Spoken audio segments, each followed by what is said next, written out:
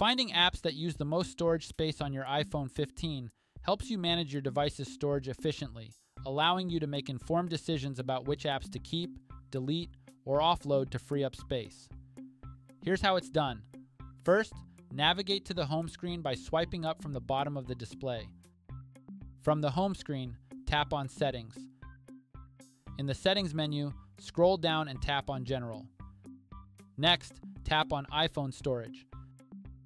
At the top of the screen, tap on Size. Your apps will now be sorted by size, with the apps using the most storage space appearing at the top of the list.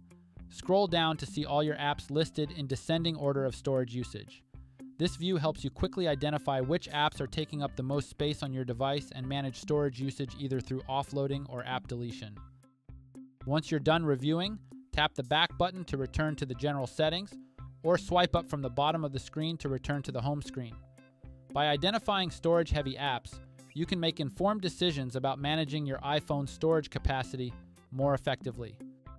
And that's it. Please subscribe to this channel if you found this video helpful. Thanks for watching, and see you in the next one.